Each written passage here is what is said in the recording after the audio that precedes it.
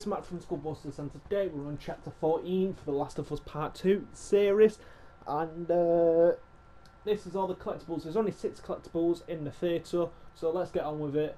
So the first one is here right in front of us, and it's in this cabinet, so all you do is just destroy it. There we go. Okay, next is going to be the artifact. It's only here, just to the left.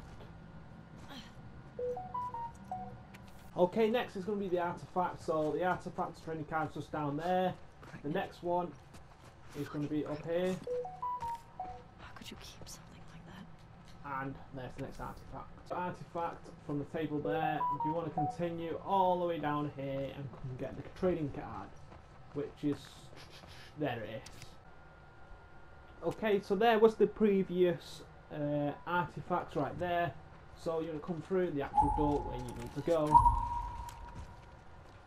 And on the... No, you don't want to go there first. You can come through this door. And the artifact is just right here.